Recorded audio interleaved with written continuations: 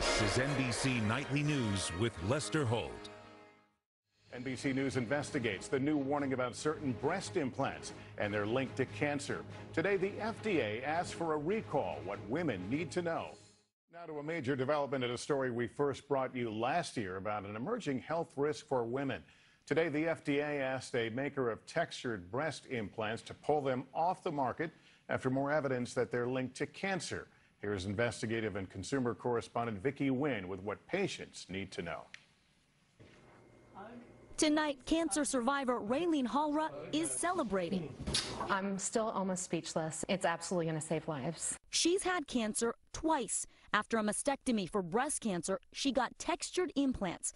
5 years later, those implants caused BIA-ALCL, a cancer of the immune system. I don't want anybody else to go through what I've been through. The FDA revealed today there are now 573 cases of this cancer worldwide, including 33 deaths.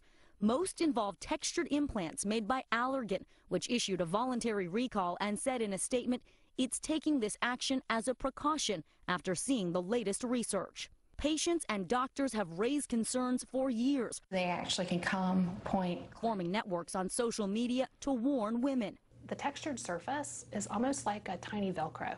It grows into the woman's body.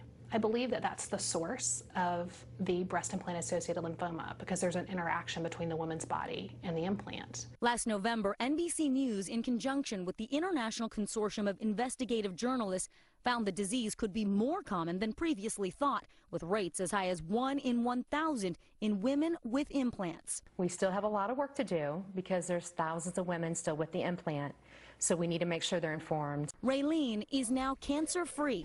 Doctors say if the cancer is caught early, it can be treated successfully.